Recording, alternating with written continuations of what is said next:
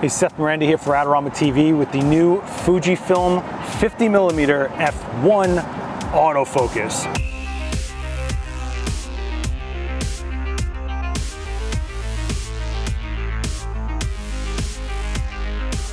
So it's kind of a big deal, right?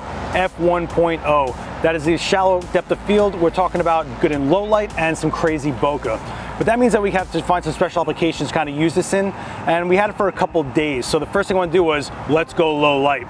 So inside Adorama, I realized that we had some broken monitors laying around. I mean, big 4K curved monitors with cracks in them. So before we chucked them, I said, let's use these as light sources.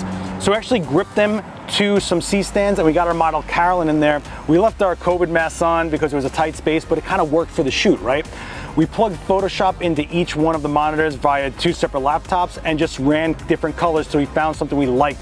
I went with the neon pink, the neon green, and we shoved some NanLite tubes behind there with some really nice blue tones. So it gave this kind of like cyberpunk, sci-fi, dystopia feel, which is really cool. But we actually got to see what this thing acts like in low light settings with the autofocus at f1. So yeah, it's shallow aperture. That means shallow to the field, I should say, at a wide aperture. And that meant that I'm gonna be looking for those eyeballs. But this has eye autofocus, and because of that, it was kind of locking into it for me. Even in these low light situations, I was able to get really good shots based on, you know, shallow depth of field with the colors, which usually isn't the case for autofocus. If you have some wacky colors going on, it has a hard time seeing the different contrast and different things that you're trying to focus on. It has trouble. I didn't really see that too much with the X-T4 and this lens combined. So this all blacked out room was really low light situation. We weren't even using conventional light sources. We were using computer displays, which aren't meant to be high output. I mean, we're looking at them with our naked eyes. They're not meant to like melt our retinas out, right? But that also enabled me to really see what this thing acts like in such a low light setting, even with weird light sources. And because I'm able to open up to such a wide aperture of f1, that allowed for all that light to come in as much as it can. So it allowed me to get my ISO down to 160. I did mess around with a lot of settings and moving the lights and changing different things, and different colors of light will actually give you different exposures. So I was between ISO 160 and even up to 1000 for some of these shots. But I think we got something really cool here, and I really think when you're in a low light situation and you're able to go that wide open and you're able to step back even, you don't have to worry about such a shallow depth of field. So for event photography even, or something where you're in low light where you're not really close to your subject, it isn't razor thin depth of field. It just gives you the ability to use the most amount of the light in that environment.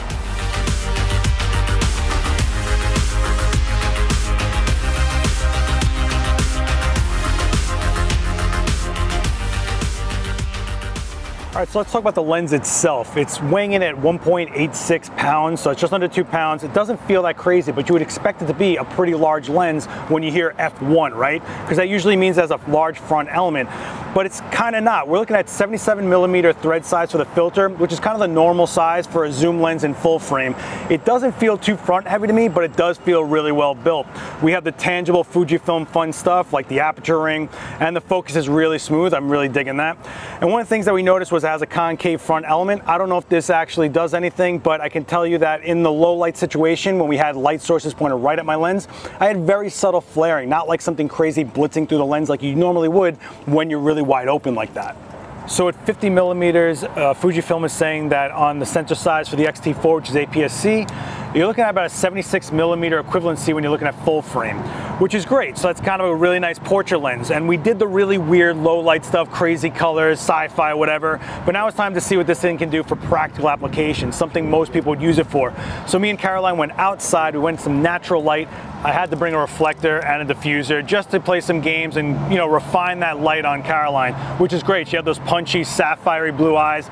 Some nice Difflector from Lastolite actually gave me a little bit of silver specular kick from the silver while giving me a nice diffused white bounce right into the shadows in her face to give me this nice, really even, clean light. And I shot everything from f1 all the way to f8 just to see how it changes as far as the bokeh goes, or bokeh, I don't care how you say it, you know what I'm talking about. And you can actually see the quality of this lens and see what kind of images you're going to get when you go through the aperture settings. Really nice stuff, really easy, right? Small kit, lens, body, and a reflector, and I'm good to go. But what you have to realize also is color doesn't just exist inside the camera and the light source. There's color space inside the glass of the lens, and I think we can really see here the fidelity of that color in these shots, in some nice shade, in some nice diffused light using a two-stop diffuser.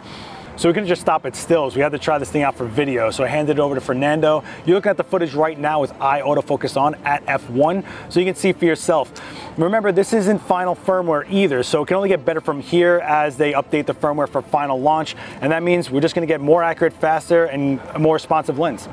All right, so that's gonna do it for me here with the Fujifilm 50mm f1 autofocus lens.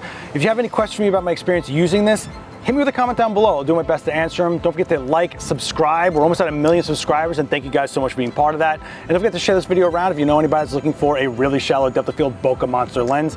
And I'll see you guys next time. Later.